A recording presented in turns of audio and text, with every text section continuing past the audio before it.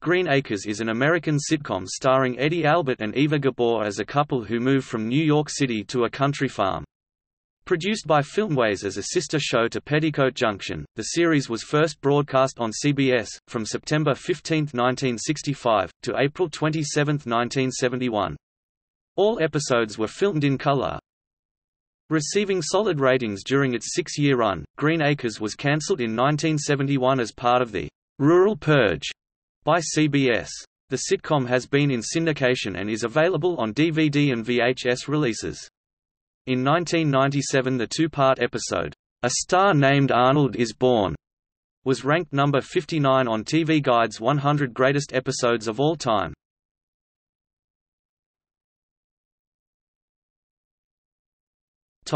Background. Following the success of the Beverly Hillbillies and Petticoat Junction, CBS offered producer Paul Henning another half-hour on the schedule—with no pilot required, which was very unusual. Henning encouraged colleague Jay Summers to create a series for the time slot. Summers created the show based on his 1950 radio series iGranby's Green Acres. The radio series, which lasted 13 episodes, had starred Gail Gordon and Bea Benaderet as a big city family who moved to the country. In pre-production, proposed titles were Country Cousins and The Eddie Albert Show.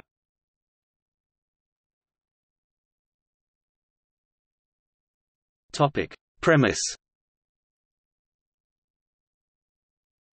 Green Acres is about Oliver Wendell Douglas, Eddie Albert, an erudite New York City attorney, fulfilling his dream to be a farmer, and Lisa Douglas, Eva Gabor, his glamorous Hungarian wife, who is dragged unwillingly from an upscale Manhattan penthouse apartment and the city life she adores to a ramshackle farm. The theme tune, as with those of the show's Rural Cousins, explains the basic premise of the show. At the end of the opening sequence, Albert and Gabor strike a pose in parody of Grant Wood's 1930 painting American Gothic.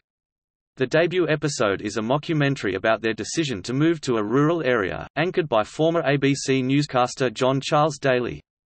Daly was the host of the CBS game show What's My Line, and a few weeks after the show's debut Albert and Gabor returned the favor by appearing on What's My Line as the episode's mystery guests, and publicly thanked Daly for helping to launch their series. After the first episodes, the series developed an absurdist world. Though many episodes were still standard 1960s sitcom fare, the show became notable for its surrealism and satire. Characters frequently broke the fourth wall to address the audience, and on several occasions Lisa was seen apparently reading the superimposed episode credits, which she called the written bys, although they were invisible to Oliver.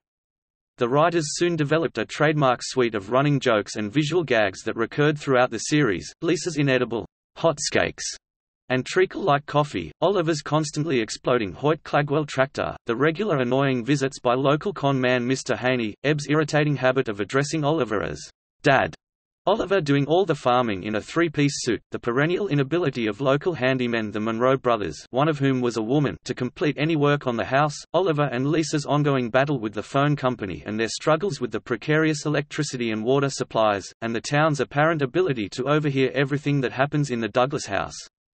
The show appealed to children through its slapstick, silliness and shtick, but adults were able to appreciate it on a different level. A typical scenario had Lisa answering the telephone and taking down a message to the effect that people wanted Oliver to be a judge of the apple court. Oliver naturally assumes that she has misunderstood and that Oliver was being offered a seat on the appeal court of the state. The denouement comes when, on visiting the county fair, Oliver is announced as being the one who would judge the best basket of apples entered. The show is set in the same universe as Henning's other rural television comedy, Petticoat Junction, featuring such picturesque towns as Hooterville, Pixley, Crabwell Corners and Stankwell Falls.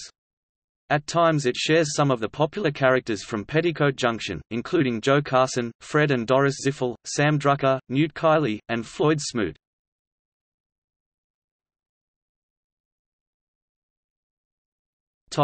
Main characters.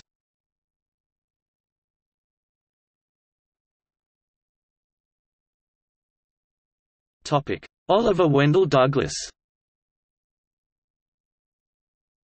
Much of the humor derives from the quixotic yet short-fused Oliver, who strives to make sense of his oddball surroundings. There seems to be a dual perspective of reality, Oliver versus everyone else. The latter encompasses the Hootervillians, Oliver's high-maintenance wife Lisa and his affluent mother Eleanor Audley, who lampoons him for his agricultural pipe dreams. Such dual realism is at its best when everyone but Oliver can see the TV screen credits, when he corrects Lisa's mangled mispronunciations only to find that he is the only one in town with the correct usage, and when all but Oliver can translate Arnold the pig's grunts and snorts into English. Among Oliver's ongoing irritants are his makeshift, low-output electric power system, his outdoor telephone, which was installed atop a pole, and the Monroe brothers' countless botched remodeling projects, bedroom trapdoors, outdoor shower stall, unattached doorknobs, weak floorboards, etc., which are rarely, if ever, completed. Conversely, Oliver himself is subject to ribbing by the townsfolk when he performs farming chores dressed in a three-piece suit and when he launches into starry-eyed monologues about the American farmer, replete with a fife playing Yankee Doodle in the background as an example of the series occasionally breaking the fourth wall. Every on-screen character except Oliver can hear the fife playing. The contrast of Oliver versus the townsfolk is further emphasized by the brand new Lincoln Continental convertible that he drives, in contrast to the ancient, derelict truck driven by Mr. Haney.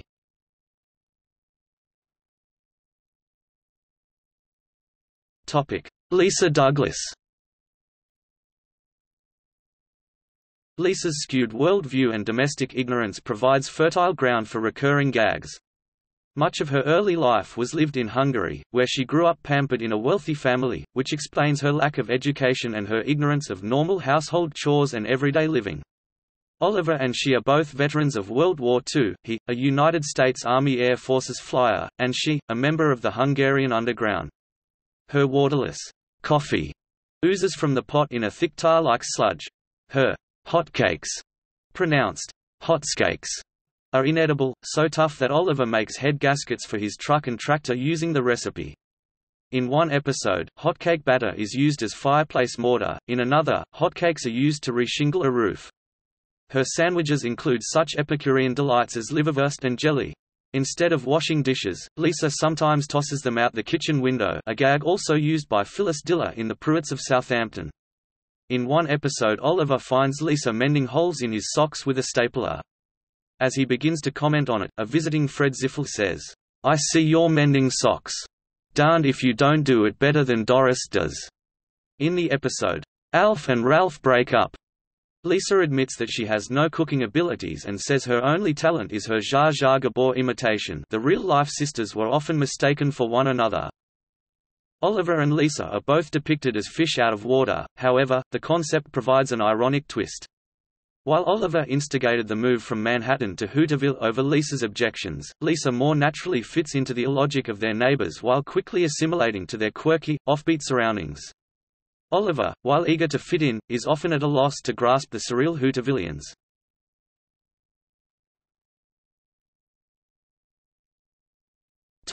Supporting characters.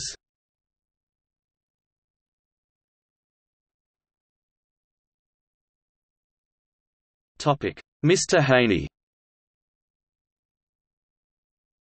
Mr. Haney, Pat Buttram, is the oily, dishonest local salesman who originally sold Oliver the Green Acres farm, previously the old Haney place. In the early episodes, Haney repeatedly profiteers from Oliver by removing all the farm's basic fittings and equipment, the kitchen sink, bath, stove, cow, tractor, plow, etc., and selling or renting them back to Oliver at wildly inflated prices. In succeeding episodes, Haney invariably arrives on cue every time Oliver needs an item or service, typically accompanied by a custom-made sign for each occasion. Pat Buttram later revealed that Haney's character was inspired by Elvis Presley manager Col. Tom Parker.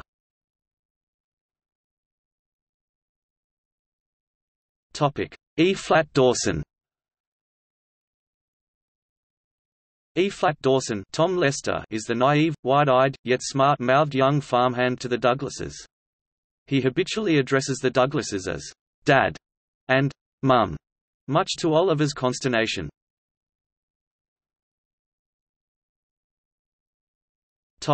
Fred and Doris Ziffel. Fred Ziffel, Hank Patterson, and his wife Doris, Barbara Pepper (1965–1968), Fran Ryan (1969–1971), are the Douglases' childless elderly neighbors. They have a pig named Arnold, whom they treat as their son. Fred is a cantankerous old-fashioned farmer who was born during the Grover Cleveland administration. Everything about him is no-nonsense, except for the fact that his son is a pig.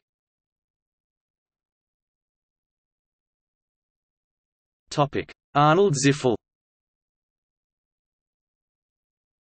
Arnold Ziffel is a pig whom the Ziffels treat as a son, understands English, lives indoors, and is pampered. Everyone understands Arnold when he grunts, as if he were speaking English, except Oliver. He is an avid TV watcher and a Western fan, attends the local grade school carrying his book pack in his mouth, and signs his own name on paper. Only Oliver seems cognizant that Arnold is just livestock, although he frequently slips and begins treating him as a boy. Arnold makes regular appearances throughout the series, often visiting the Douglas home to watch their TV.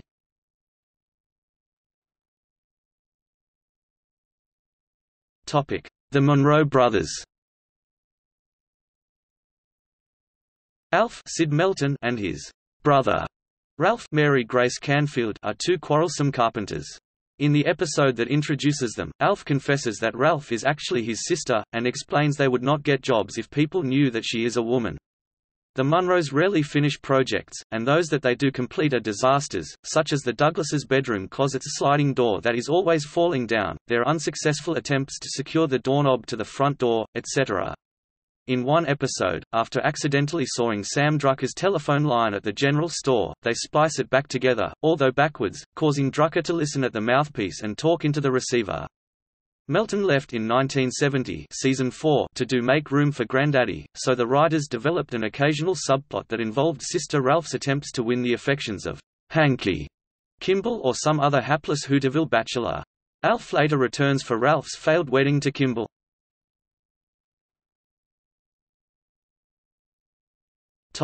Sam Drucker.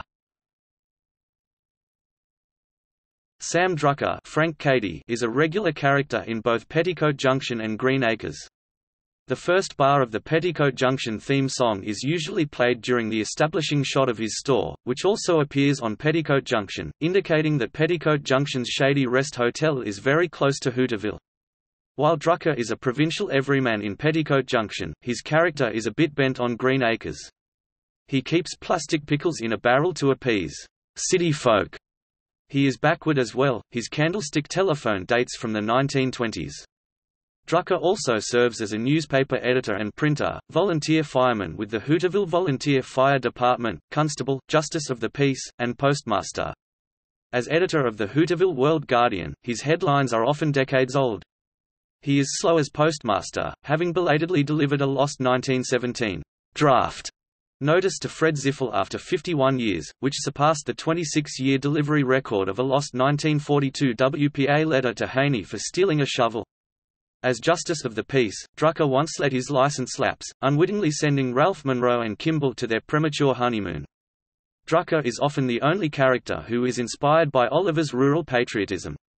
He filters Oliver's idealism to the townsfolk and, conversely, filters the plebeian backwards notions of the community back to Oliver. In one episode, Season 5, Episode 21, The Case of the Hooterville Refund Fraud, the menfolk believe that they can get a tax refund without ever having paid taxes. To Oliver's surprise, they do. The Internal Revenue Service threatens to send everyone to jail but then settles for becoming business partners with the farmers in one of Mr. Haney's many outlandish schemes, a monkey racing track, named in honor of Mr. Douglas, to recoup their money.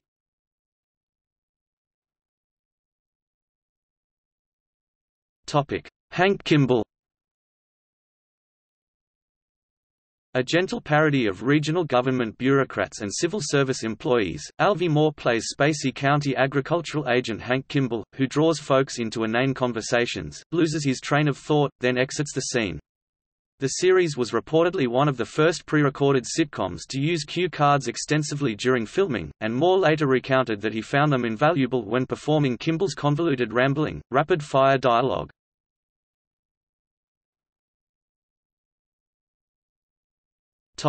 Eunice Douglas. Eunice Douglas, Eleanor Audley, is Oliver's mother, who seems to side with her daughter-in-law far more than her son.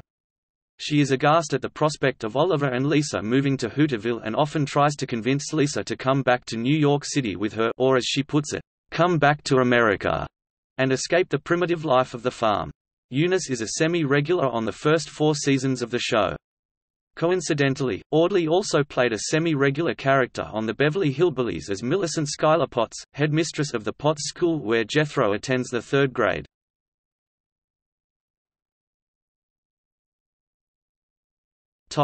The folks from Petticoat Junction. Shady Rest Hotel owner Kate Bradley appears in a few early episodes. She tries to help Lisa adapt to country living, most notably giving her the recipe for her hotcakes, which Lisa ends up botching, resulting in Lisa's infamous hotcakes. Uncle Joe Carson, who soon develops a romantic interest in Oliver's mother, is seen at times playing checkers, loafing or mooching fruit at Drucker's store with Petticoat Junction regulars Newt Kiley and train conductor Floyd Smoot. Betty Jo Bradley appears in one episode as Eb Dawson's date. Her sister Bobby Jo appears in the same episode. Blonde-haired Billy Jo is the only Bradley sister never to appear in Green Acres. Western film actor Smiley Burnett guest stars several times as railway engineer Charlie Pratt in 1965 and 1966. Burnett and Pat Buttram Mr. Haney were both comic sidekicks of singing cowboy Gene Autry in his 50s westerns.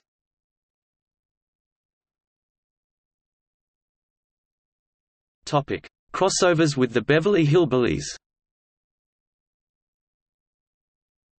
In the March 1967 episode, The Beverly Hillbillies, Season 2, Episode 23, the Hooterville Theater puts on a play in homage to famous television show, The Beverly Hillbillies.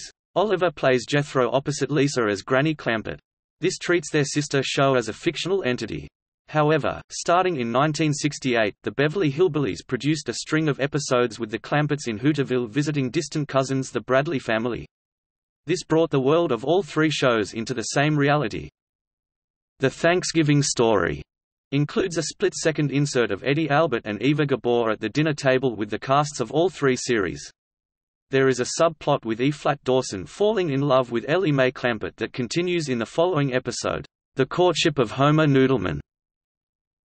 The Clampetts return to the Shady Rest Hotel in Christmas in Hooterville, with Eb still fawning over a reluctant Ellie Mae. The Sam Drucker character appeared in 10 episodes of the Beverly Hillbillies, including a solo visit to the Clampetts' Beverly Hills mansion in Sam Drucker's Visit. Several of these stories involve Granny taking a romantic interest in Sam and misunderstanding his intentions.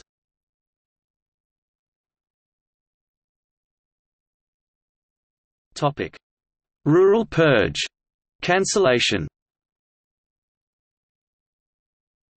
In 1970–1971, during the series' 6th season, Green Acres placed 34th out of 96 shows.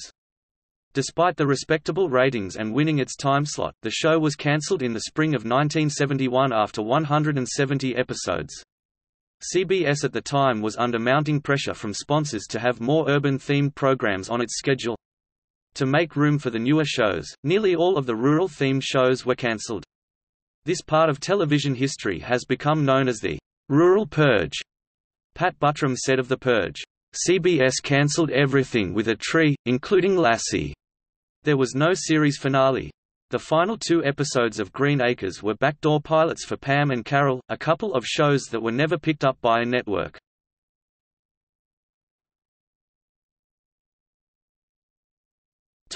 Reunion film.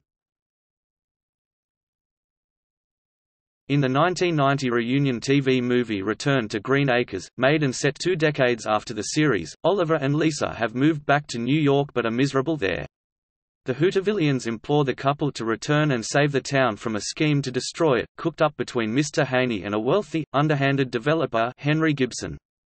The Monroe brothers still have not finished the Douglases' bedroom, while a 20-something Arnold survived his parents and subsequently bunks with his cousin, the Ziffels' comely niece. With a nod to the times, Haney's latest product is a Russian miracle fertilizer called Gorby Grow.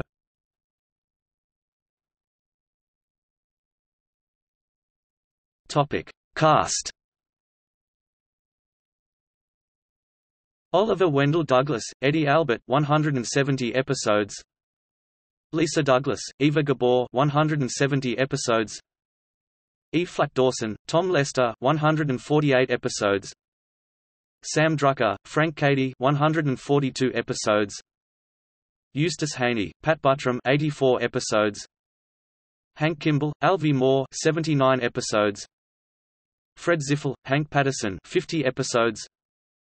Doris Ziffel, Barbara Pepper 1965 to 1968 30 episodes. Fran Ryan 1969 to 71 7 episodes, 5 as Doris Ziffel. Arnold Ziffel, original pig came from the town of Union Star, Missouri. Ralph Monroe, Mary Grace Canfield 41 episodes. Alf Monroe, Sid Melton 1965 to 1969 26 episodes. Newt Kiley, K.E.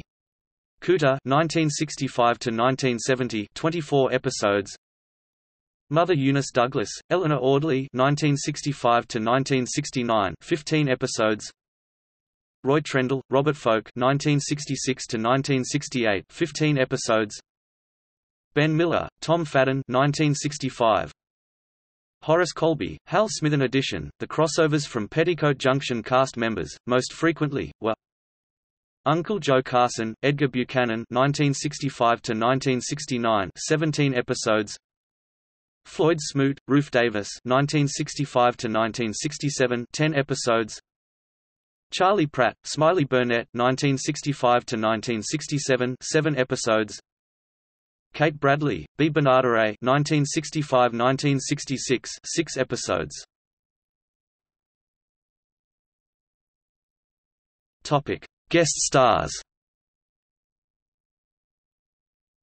During its six-season run, many familiar actors guest-starred on the show, along with other lesser-known performers who later achieved stardom, among them, John Daly, Elaine Joyce, Gary Dubin, Herbert Anderson, June Foray, Bob Cummings, Sam Edwards, Jerry Van Dyke, J. Pat O'Malley, Johnny Whitaker, Jesse White, Al Lewis, Gordon Jump, Bernie Capel, Len Lesser, Bob Hastings, Don Kiefer, Don Porter, Alan Hale, Melody Patterson, Rusty Hamer, Regis Toomey, Heather North, Alan Melvin, Parley Bear, Jack Bannon, Reginald Gardiner and Rick Lenz. Al Molinaro and Pat Morita guest-starred on separate episodes, while Rich Little made a cameo appearance as himself.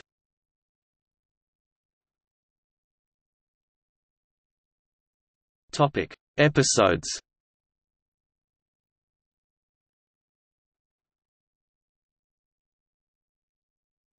Topic: Revivals.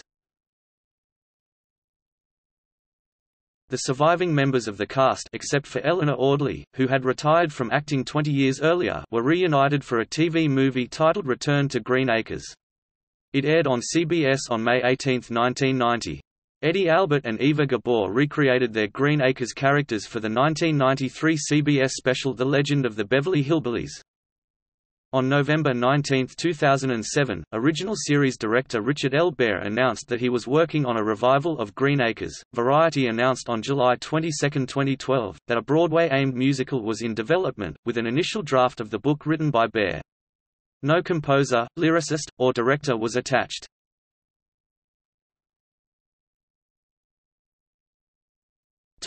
Home media. MGM Home Entertainment released the first 3 seasons of Green Acres on Region 1 DVD. The entire 6-season run of the series is available for purchase via Amazon's video on demand service and is included in Hulu Plus subscriptions. On July 7, 2017, it was announced that Shout! Factory had acquired the rights to the series.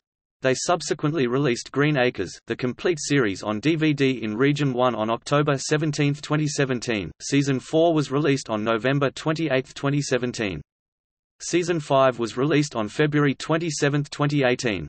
Season 6 was released on July 10, 2018.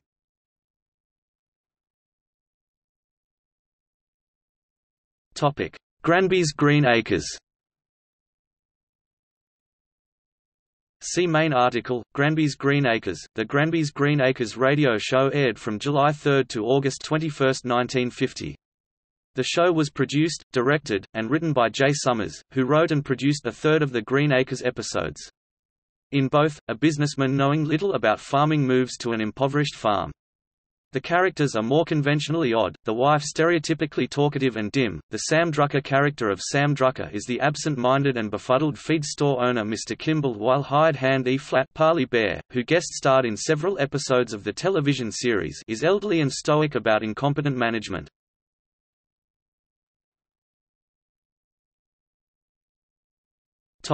Nielsen ratings.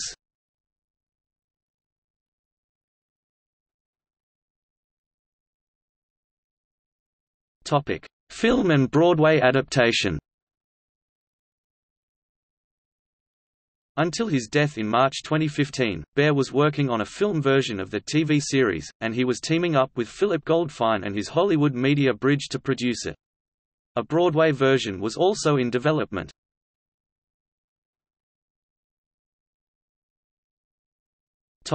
Recognition. In 1984, the USC School of Cinematic Arts gave a retrospective of Green Acres to honor Summers.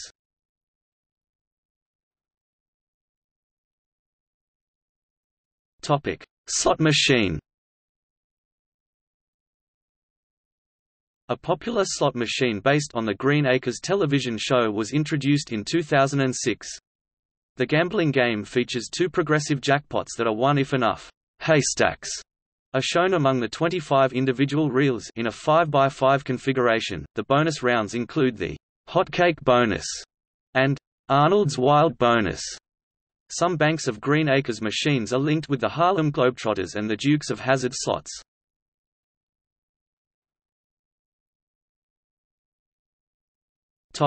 See also: Guestwood, Ho.